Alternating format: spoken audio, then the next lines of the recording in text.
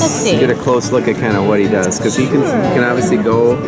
Sure, he's got an on-off switch on the bottom, right? And are these AA batteries? They are. Okay. Yes. That's good to know. And then you feel free. It's super easy to pop apart, like so. Indestructible, really techy. And in any order. Any order. So the big question then is, I want to program this to do something. How do I do that?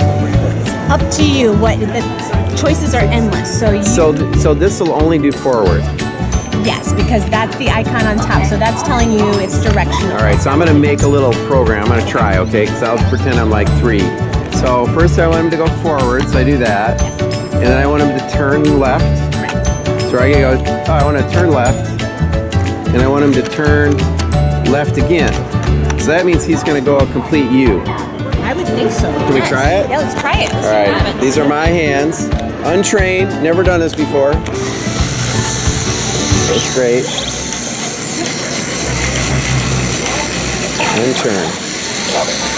And don't go off the table. Not enough clearance. Oh. Sorry, guy.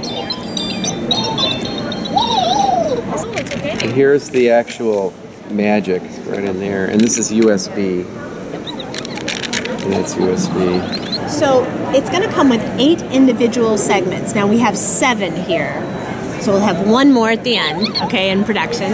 And it'll have a motorized head. So that's our complete Codepillar. But we do have expansion packs. We have a Pro Pack, a Play Pack, and actually a Basic Pack. And they each contain 3 individual segments that all present different challenges to a child. The Pro Pack may sort of challenge the master coder with more severe turns, 180-degree turns, resequencing. When does he come out?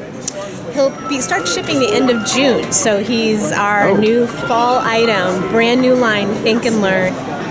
And then we've already determined that he's AA batteries, and those are the wheels. So it's actually a very simple thing.